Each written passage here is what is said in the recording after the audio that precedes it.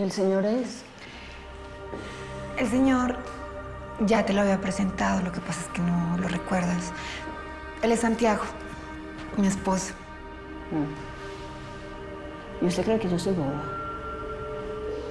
¿Usted cree que yo no sé que él es el Titi? Ese es el Titi.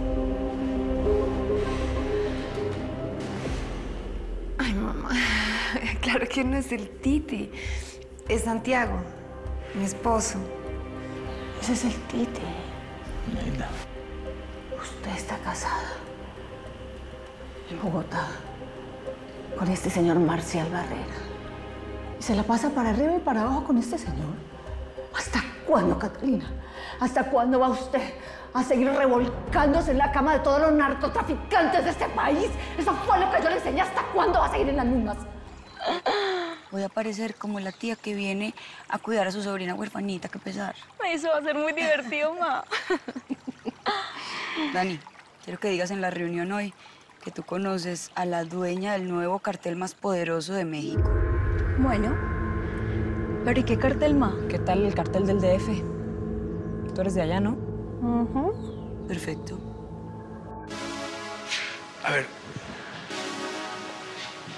Solo dime si te acostaste con el Titi. ¿Él es un asesino? Sí. Si es un asesino, Santiago, las dos cosas. ¿tienes que acostarte con él? No, ¿cómo se te ocurre? Entonces, ¿cómo lo vas a hacer? ¿Cómo lo vas a infiltrar? Pues sí tengo que conquistarlo, pero no necesariamente me tengo que acostar con él. O con eso. No puedo. Quiero el divorcio. Encerrada todo el tiempo y empezó Cata y don Santiago a salir como un humo muy maluco pues por debajo de la puerta. Y pues la verdad es que sí olía muy raro, una cosa pues que yo no había olido antes. Entonces yo le pregunté a Hernán Darío sí sabía y me dijo que ella estaba ahí fumando marihuana. No, esto no puede ser. Vine porque tengo muchas preguntas, porque quiero saber más. Por ejemplo, ¿desde cuándo lo haces? ¿Desde cuándo la consumes? Como 1 año y medio. Ya. Pero eso es muchísimo tiempo. ¿Por qué no nos habías dicho nada para ayudar? Yo no necesito que me ayuden. Don Chalo nos pidió 600 kilos de cocaína. Puestas en México, el kilo cuesta $15,000. Producirla salió $1,000 por kilo. Pasarla, otros 1,000. De tal manera que nuestra ganancia son $13,000 por kilo. Esta es la parte que le corresponde a Danielita. ¿Qué para los dulces? Alcalde, Aníbal Manrique, alcalde Pereira. Sí. Esto es suyo. Revise, pues. ¿Hablas con tanta seguridad, mam? Que quisiera hacerte una pregunta. La que quieras. Y espero que me respondas con sinceridad, ¿no? Estábamos hablando con sinceridad.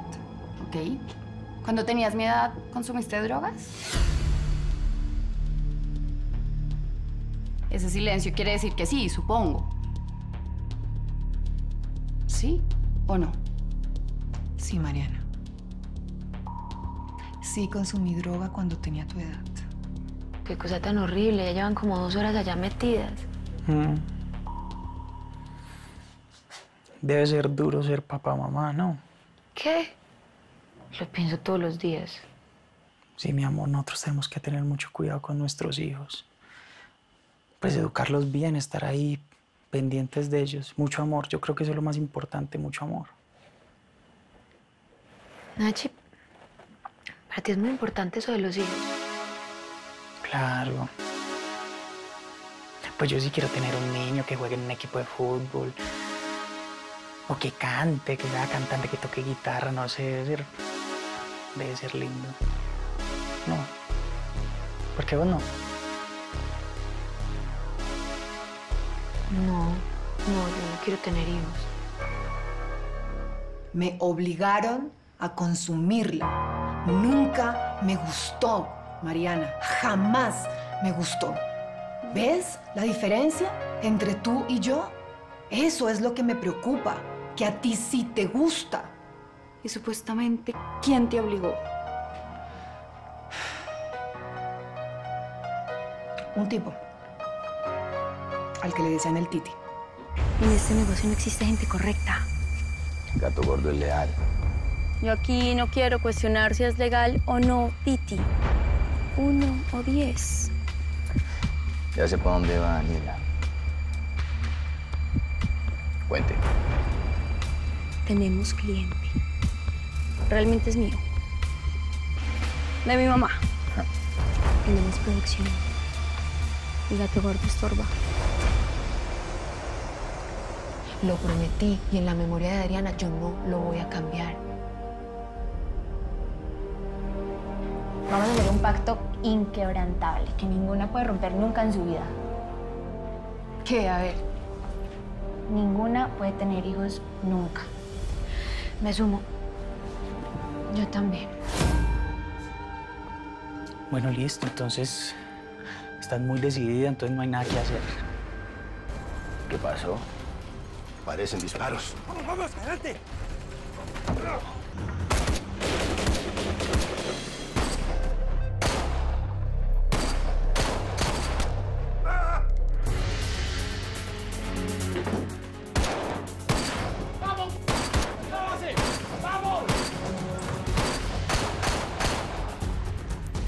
¡Listo, síguelo, rápido! ¡Que no escapen! ¡Sí!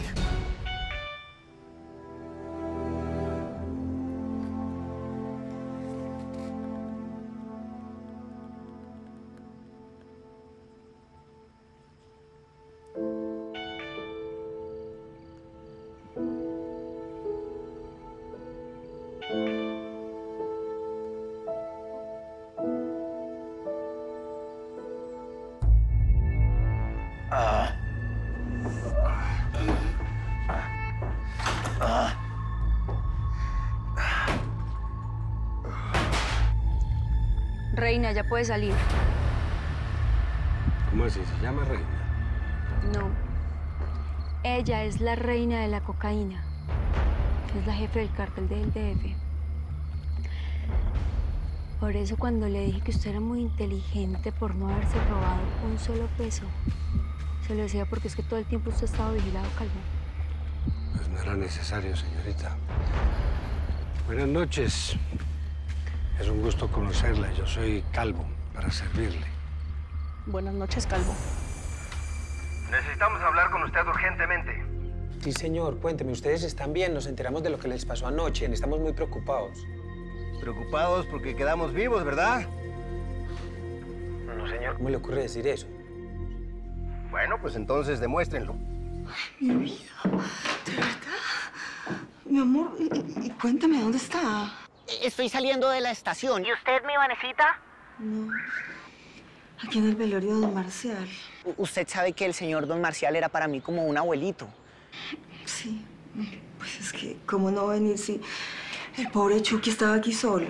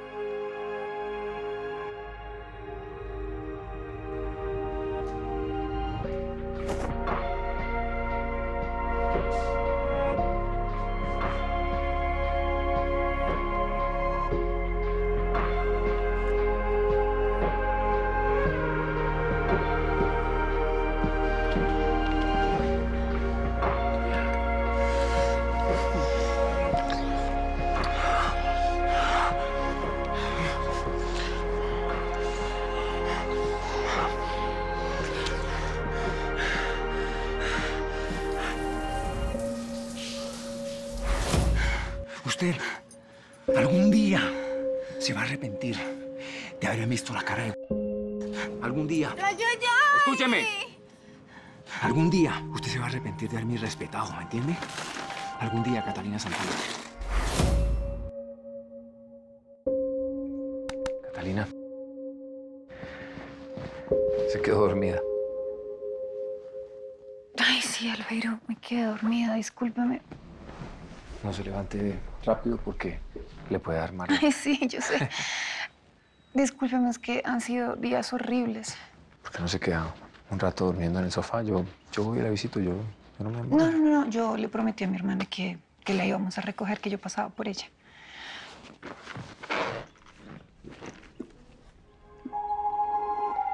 ¿Pasa algo? El Titi me está llamando.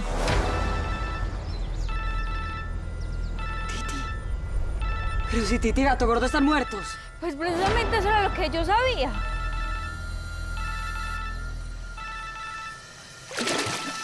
Diabla, ¿estás bien? Diabla. Ven. ¿Estás bien? No contesta, hombre.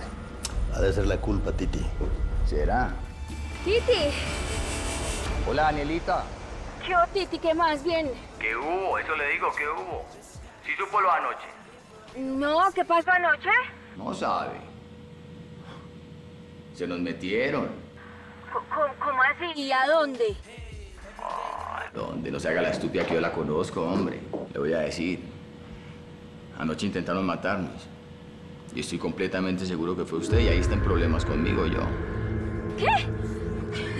Oigan a ¿cómo se le ocurre, Titi, que yo lo voy a querer matar? ¿Lo acompaña a la caleta o qué? No te preocupes, yo voy solo.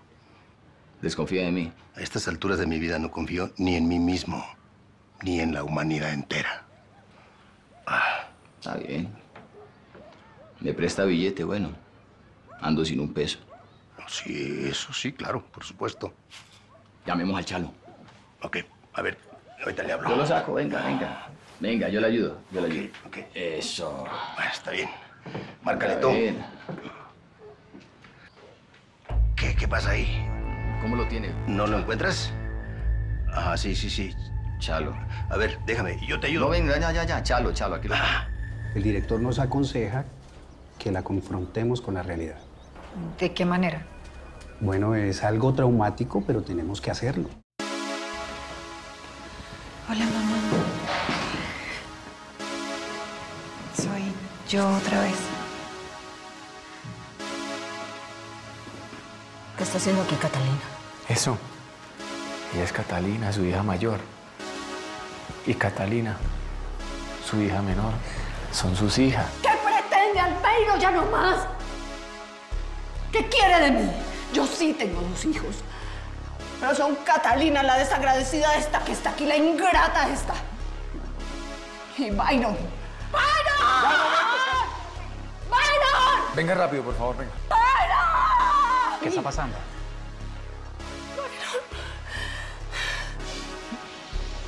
Venga. Mamacita. Ya. Ay, no. Mira que su hermana y Albeiro están planeando contra mí. Quieren hacer pensar que yo estoy loca. Y se están inventando una cantidad de cosas y que yo tengo otra hija, la muchachita esa que está ahí. Están diciendo que esa es hija mía también. Ayúdame a salir de aquí, ayúdame, papito. Mamacita. Yo no soy su hijo, Byron. ¿Qué? Le va a tocar hacer doble trabajo. ¿Por qué? ¿Qué pasó? Mira, me acaban de llamar el Gato Gordo y Titi. ¿Van para allá? El Titi dice que sí, pero yo creo que se va a rajar. Lo sentí desconfiado. Seguro no vienen.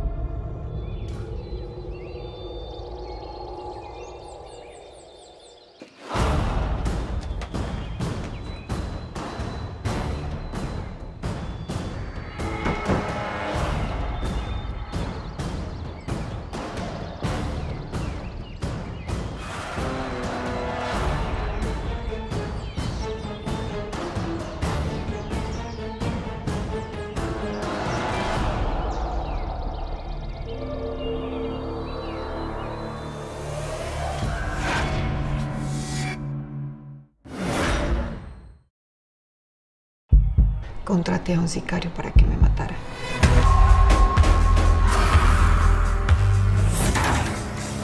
Usted siempre